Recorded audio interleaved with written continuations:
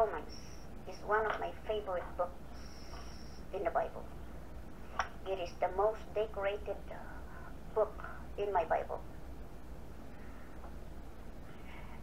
Because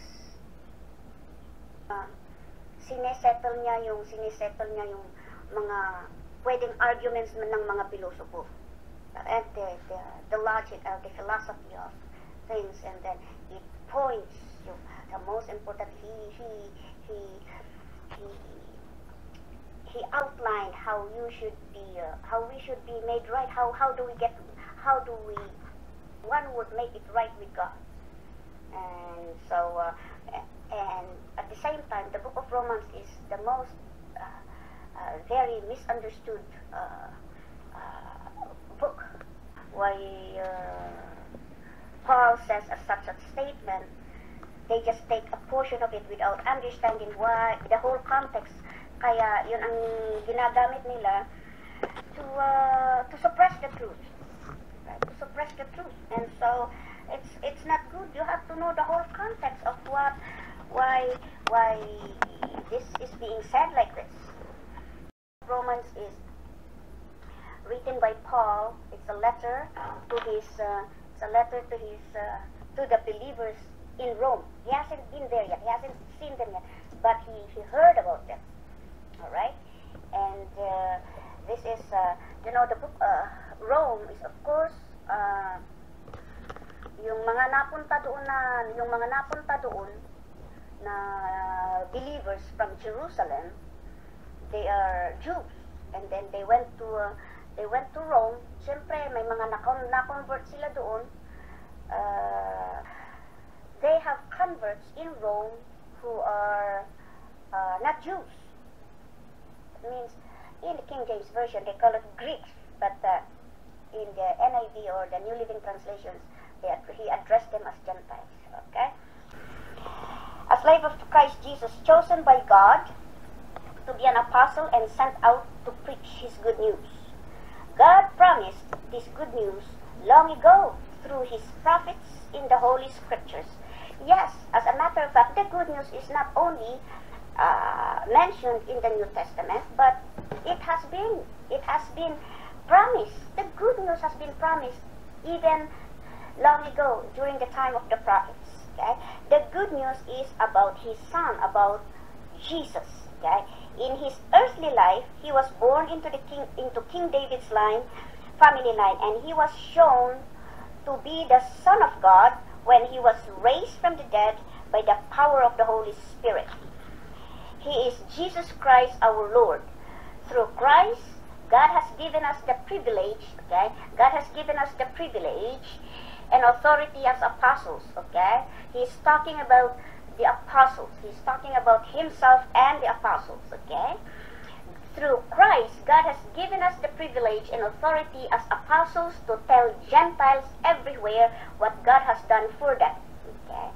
So that God has given us the privilege, he was saying, God has given us the privilege to go, and the privilege and authority, or God has given us the grace and authority as apostles, okay?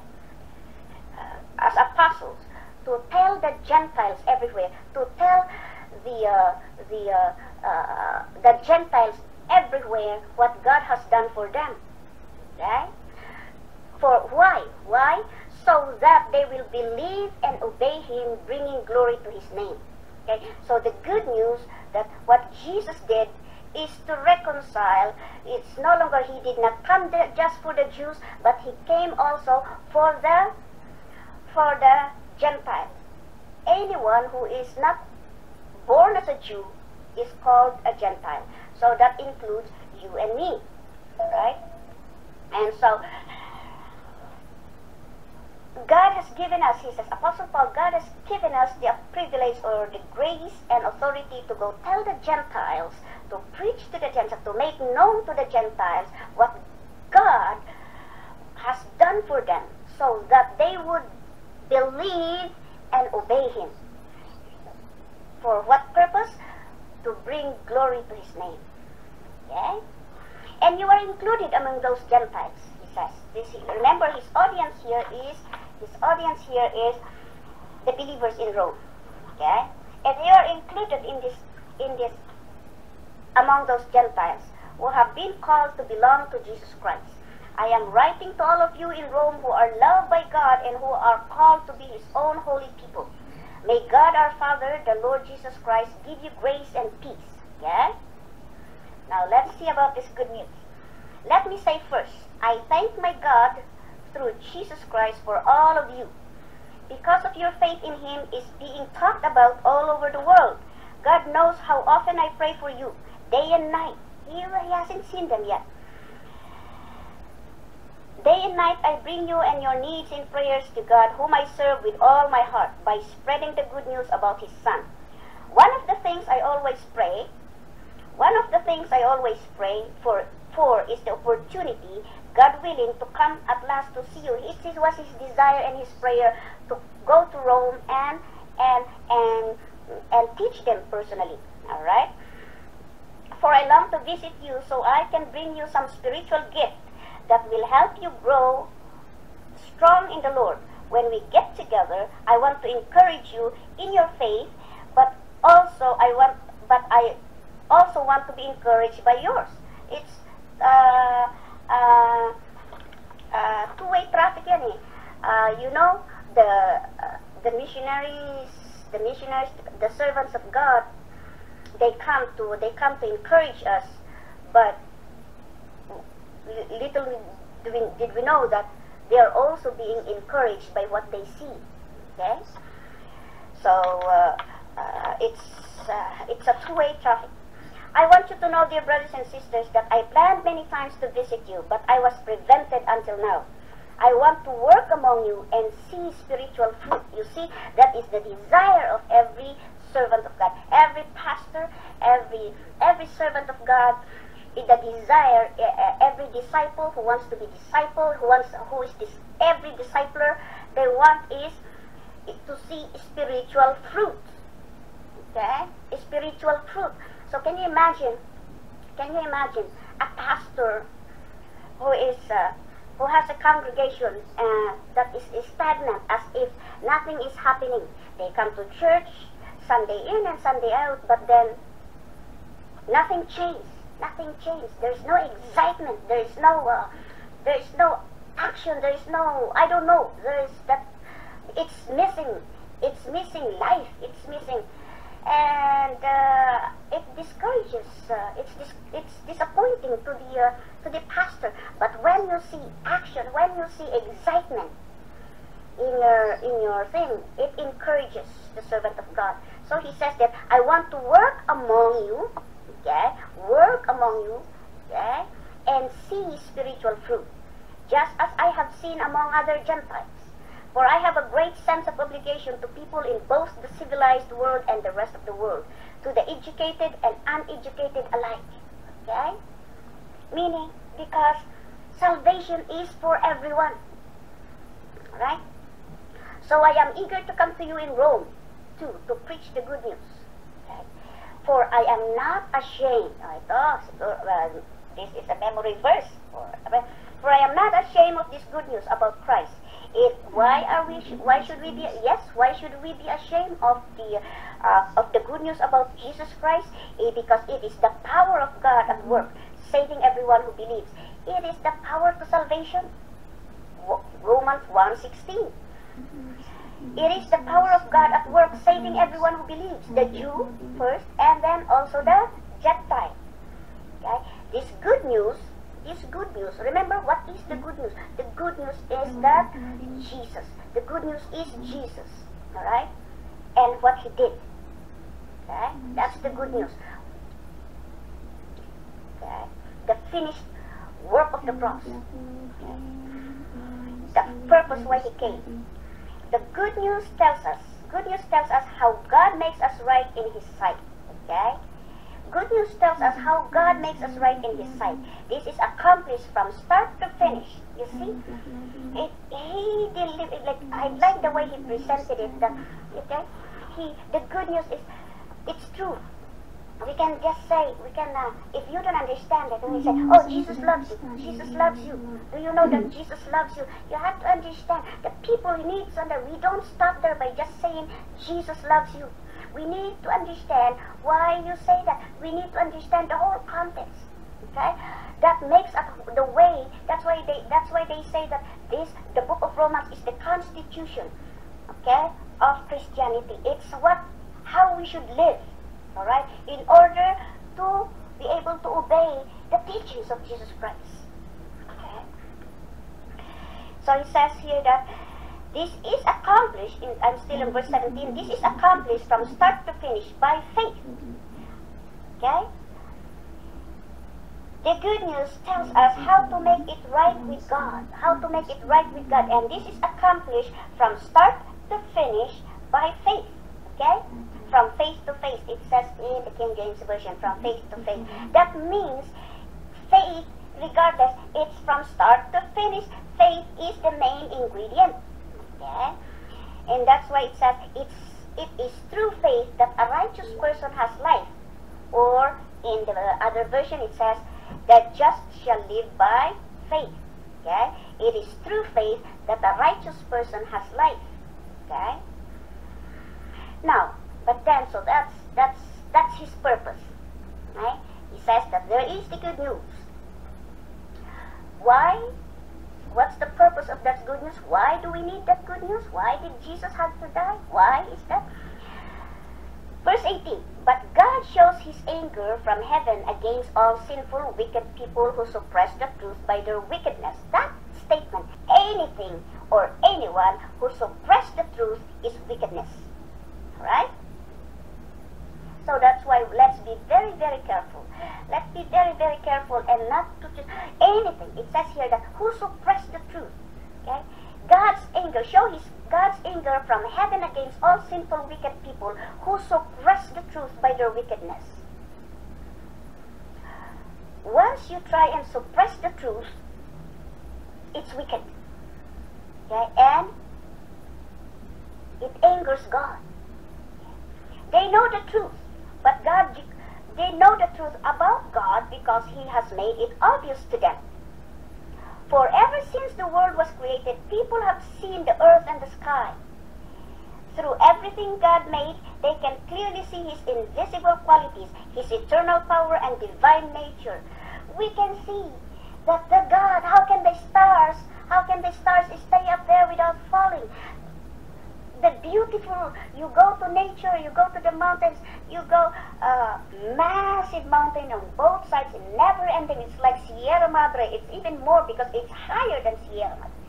And with snow caps on the top and on both sides, and you have the blue lagoons on the, and oh wow, I can't help but wow, God, you can see the awesomeness of God. God is an awesome God. It's a big God. It's a big God. The same feeling that I have felt when I was on top of Masada, when we were worshiping at the top of Masada, wow, you see, people see the invisible. They don't see the invisible God. They see the power and the quality of the invisible God in his creation. And so there is no excuse. So in his divine nature. So they have no excuse for not knowing God. Okay? Yes. In verse 21, they knew God. Remember this. They knew God. But they wouldn't worship him as God. They knew God, but they wouldn't worship him as God. What does it say in my King James Version? They knew God, verse 21. It says, when they knew God, they glorified him not. Okay? They knew him, but they did not worship him as God. They did not worship him, nor give him thanks. And they began to think of foolish ideas. You see this? The moment you don't worship God, okay? When a person don't worship God, things follow, okay? These things follow, okay? They began to think of foolish ideas of what God was like. That's where it started. Okay, that's where it started. When there was no more worship, they began to think up of foolish ideas of what God was like. As a result, their minds became dark and confused. Okay? Claiming to be wise, they instead became utter fools.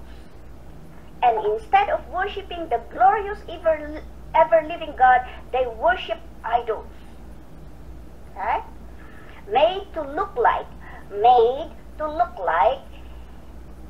mere people and birds and animals and reptiles. You see, that's where it started. Okay? When they were not worshiping God as God, then they started worshiping, they started to make their own God. Okay? By making something that may look like mere human being or an animal or anything. God is a jealous God. What does God hated the most? It's idolatry and unbelief. Okay?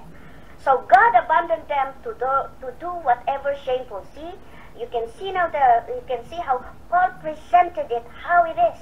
Okay? Yung mga philosopher. So because of that, God abandoned them to do whatever shameful things their hearts desired. Okay? As a result, they did vile and degrading things with each other's bodies. They traded the truth about God for a lie. Okay? They traded the truth about God for a lie. So they worshiped and served the things God created instead of the Creator Himself. They claim to be worshiping God, but they are worshiping something else. They make that as their God and claim that it is the heavenly, that He is the Creator. How can that be the Creator? You're the one who made it. So they worship God. Okay, so they worship God. Verse 25, they traded the truth about God for a lie, so they worship and serve the things God created instead of the Creator Himself, who is worthy of eternal praise. Okay? Verse 26, that is why God abandoned them to their shameful desires. Okay? Ito, 28, verse 28 of still in chapter 1. Since they thought it foolish to acknowledge God, He abandoned them to their foolish thinking and let them do the things that should never be done. Things that are detestable because they refuse to acknowledge God. Their lives became full of every kind of wickedness, sin, greed, hate, envy, murder, quarreling, deception, malicious behavior, and gossip. They are backstabbers, haters of God, insolent, proud, boastful. They invent new ways of sinning. Can you imagine that? They even invent new ways of sinning. And they disobey their parents. They refuse to understand. They break their promises like covenant breakers. Okay? Are heartless and have no mercy. They know God's justice requires that those who do these things deserve to die. Okay? Yet they do them anyway. And worse yet, they encourage others to do them too. So, Paul's in this chapter 1, Paul's presentation here is that there is a good news, which is Jesus Christ. Why do we need the good news? Because of this. Because God's anger to sin. God hates sin. Alright? God hates sin. So what if God hates sin? Alright? We all are sinners. We all fail. We need help.